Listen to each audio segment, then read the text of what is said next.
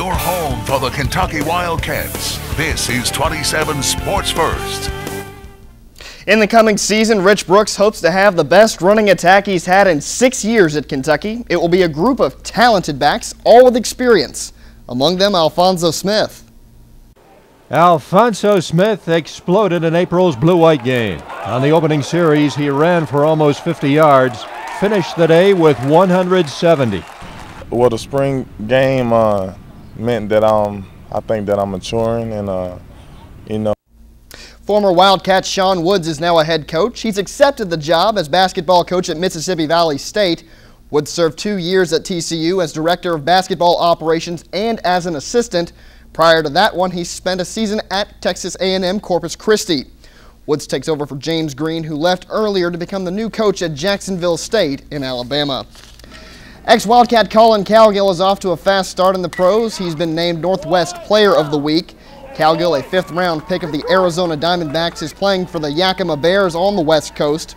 In his first 6 games, he hit .292 with 3 home runs and 9 RBI. Cowgill's former teammate Sawyer Carroll is also off to a fast start. Carroll's ranked second in the Northwest League with a .414 average. Carroll is playing for the Eugene Emeralds.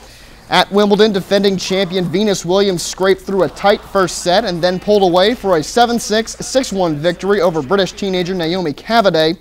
Venus is bidding for a 5th Wimbledon title. It took a while for her to find her game, playing her first grass court match of the season. Also advancing, second-seeded Rafael Nadal, who won over German qualifier Andreas Beck in straight sets. Andy Roddick and Maria Sharapova also advanced. Your home for the Morehead State Eagles, this is News Center Sports. Before traveling to San Diego over fall break, the Eagle football team hosted Davidson University at Jane Stadium. News Center Sports was there.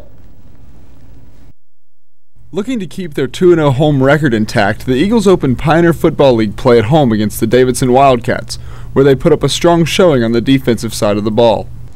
Well, preseason practices for the Morehead State men's basketball team starts tomorrow. Joining us now from Johnson Arena is the 2008 OVC Coach of the Year, Donnie Tyndall. Coach, I know you're a busy man, but thanks for joining us. Hey, no problem, MacKenzie. Glad to do it.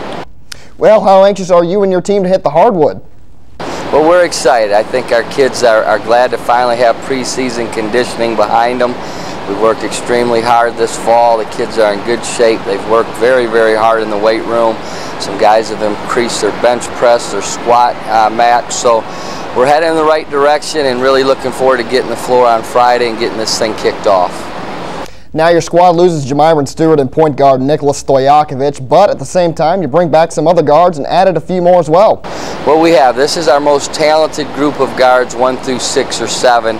Certainly it'll be tough to replace Jamiron, who was our best perimeter defender, and Nick, who made our team go and made everybody better. But we're excited about the new guys.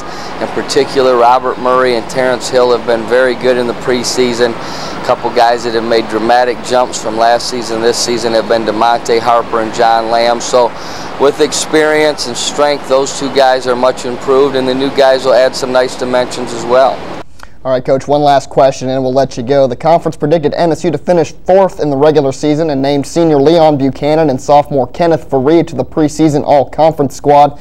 Did the conference get it right in your opinion?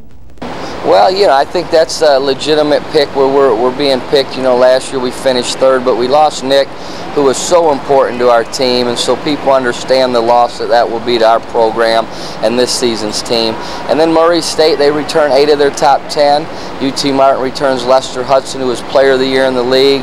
Freshman of the Year in the league, Marcus Weddle. So they're very, very talented. And then Austin P returns only 2 starters on paper, but 2 other guys that were basically their 6th and 7th man. I think 4th is about the right pick for us. I do feel like our team will be competitive enough to make a run at the championship this season. The biggest thing, as we've talked about, will be how DeMonte Harper or a couple of these new guards replace Nicola. All right, thanks, Coach. In his first 2 seasons at MSU, Coach Tyndall compiled a 27-32 record and has made the OVC tournament in both seasons.